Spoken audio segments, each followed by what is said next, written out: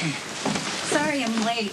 First I had to help Mike out with the lunch rush, and then I got this call. Oh, you're supposed to be taking it easy. No, I'm fine. I'm just a little out of breath. I got this call, and I thought it was the hospital with the biopsy results, but you're never going to guess who it was. Who? Monica Quartermain wants to see me. Excuse me. I hope I'm not too late. Oh, hey, I was wondering when you were going to show up. Who invited you? Rebecca and I are riding horses today. Oh, you'll do no such thing. They are dangerous creatures with minds of their own.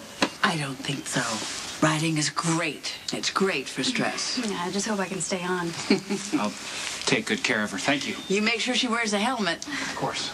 But you're just going to leave? No, yeah, thank you. Both of you, I really appreciate it. And Rebecca, you will keep in touch? Yeah, I will. And you are welcome anytime, What a save. Thank you so much. Anytime. Let's go. I can't believe you want to go to a casino on such a nice day. Monica told me to do something I really enjoy.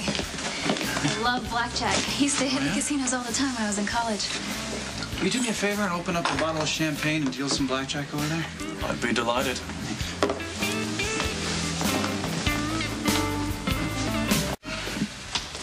Could you be a little less obvious?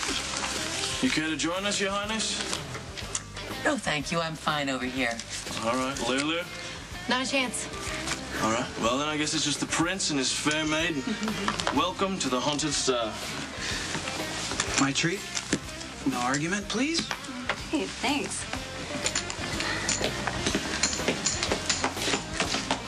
Nikolas, I think this is a bad idea. What, gambling? No, you being anywhere near Emily's look-alike.